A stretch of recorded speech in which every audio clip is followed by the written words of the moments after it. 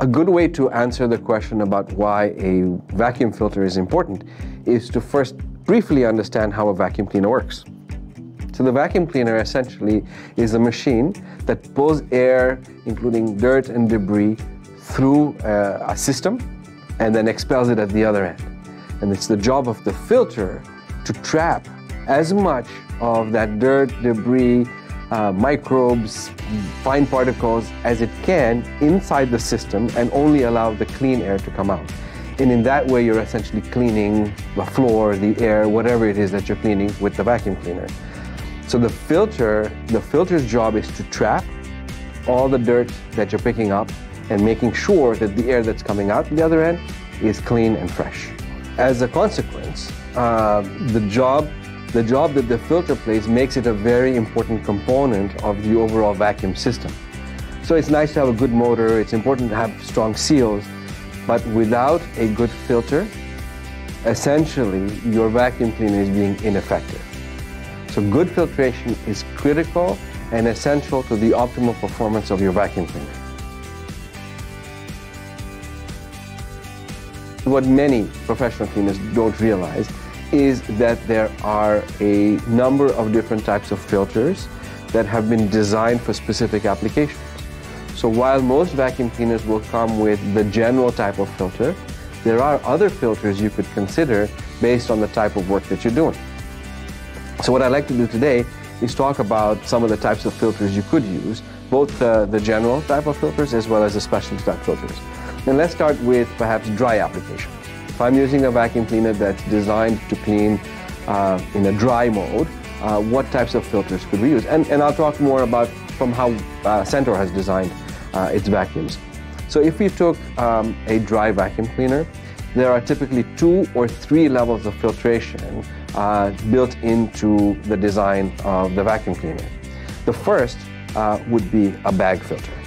And a bag filter is perhaps the least effective filter in terms of capturing fine particles, but it's amazing at capturing big particles.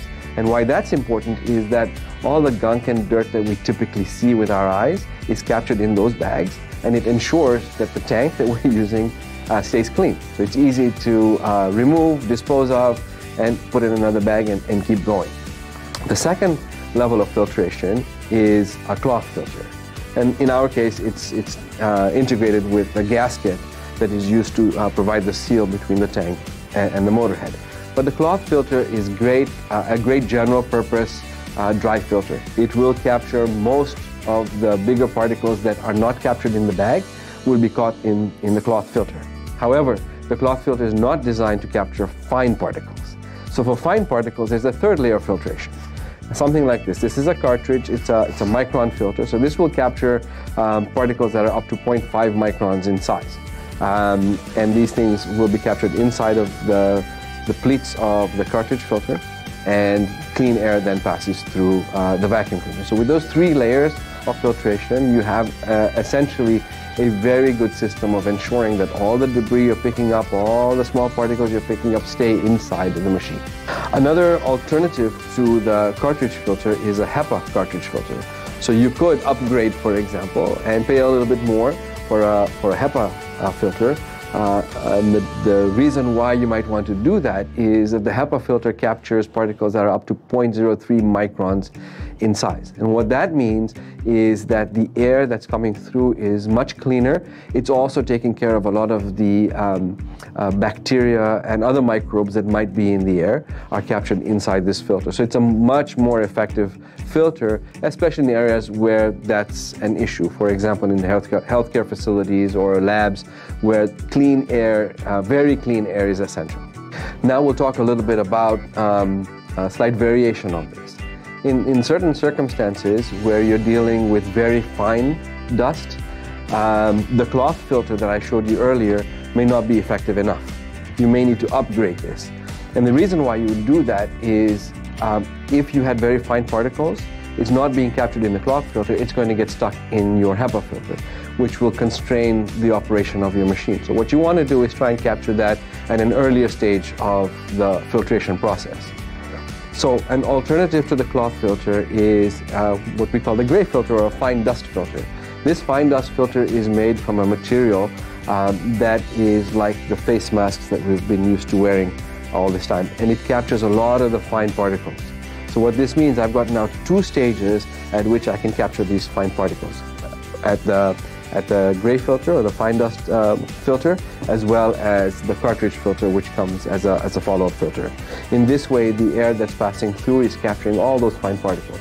And those fine particles, to give you an example, are generated when you may be working on the construction site and there's drywall dust, or you may be grinding stone, which is generating very fine stone particles. That's when you want to use something like this to capture the fine dust particles and preserve the life of the more expensive HEPA filter or Micron filter that you might be using. So the other condition we can talk about is when we are doing, when we're working in a wet condition. And the filtration requirements there are quite different because you don't have the fine particles in the air. Rather, they may be suspended in the water, but you're picking up water which is mixed with gunk and dirt and things like that. So for most applications, most general applications, a filter like this is our wet filter, which you can see is made of a mesh, and it's a synthetic material, so this thing doesn't rust. It's waterproof. It's something that lasts for a really long time and very easy to look after. But this is what you would use generally for vacuuming in a wet condition. Now, in certain circumstances, the water that you may be picking up may have suspended particles in it, and these particles may be very fine. An example is if you were grinding stone using water.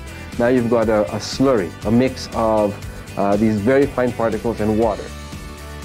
And that could be a problem because the mesh is fairly large. And those fine particles could go through this, and because of the power of the vacuum, could get sucked through the vacuum cleaner. So in order to avoid that and to preserve the life of the motor, you might consider using something like this, which is a very fine mesh filter, and this is called a slurry filter. So this will prevent all those fine particles from going back into the motor and stay inside the tank. So this is a filter that is used typically by those who are working in the stone restoration business or concrete prep business where they are constantly dealing with slurries.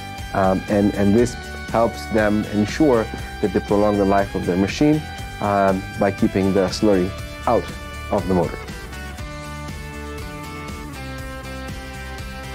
One of the most perhaps ignored items about filters is the care for those filters.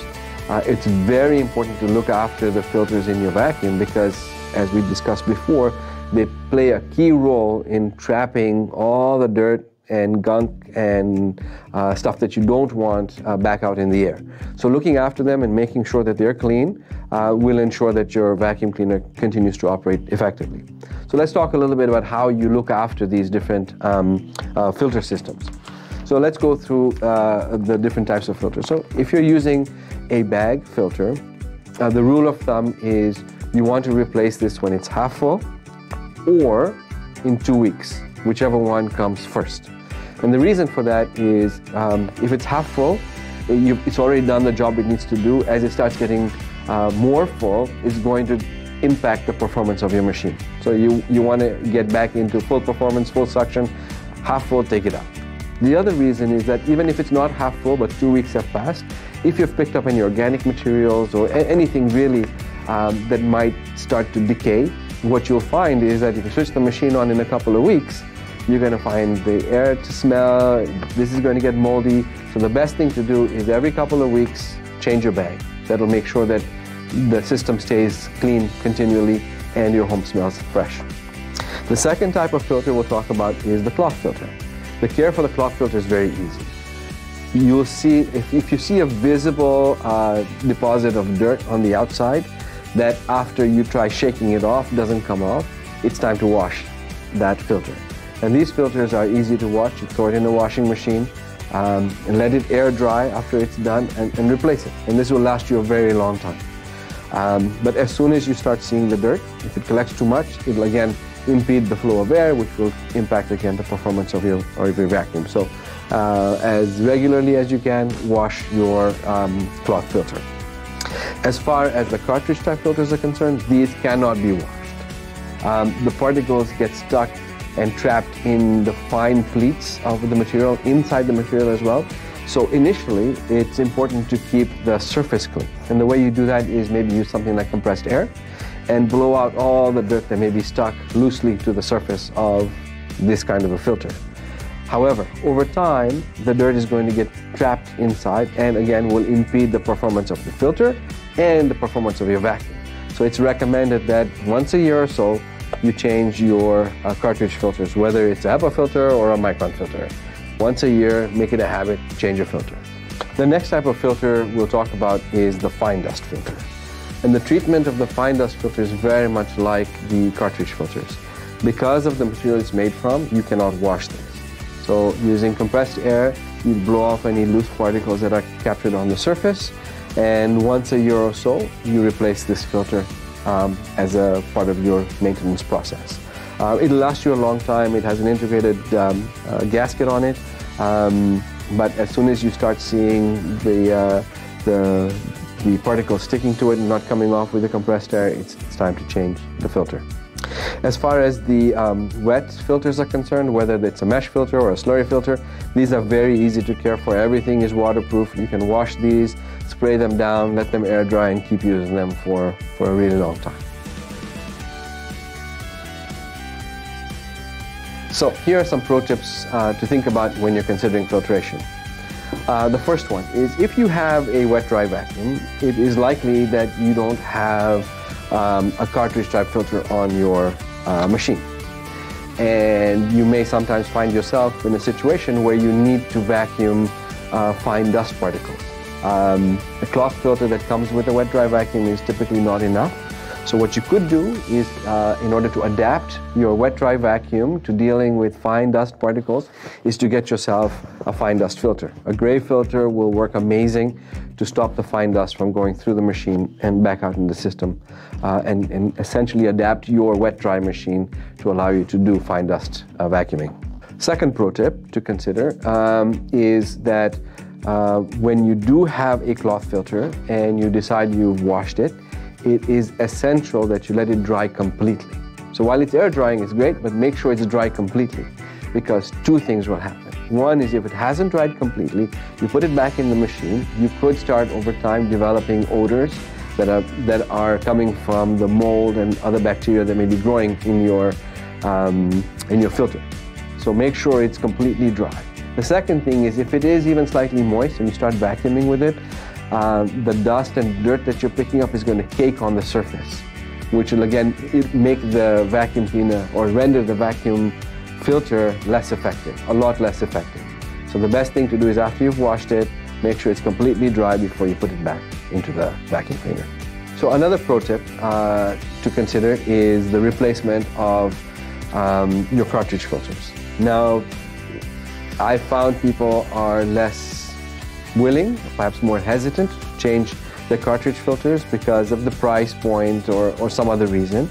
But the reality is that over time, tiny particles that we can't see get trapped in the pleats and in the material of these filters.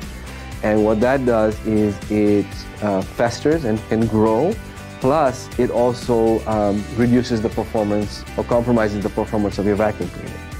So as a rule of thumb, once a year, change your filter. It will make sure that your vacuum cleaner does a better job and you're more efficient in the cleaning that you need to do.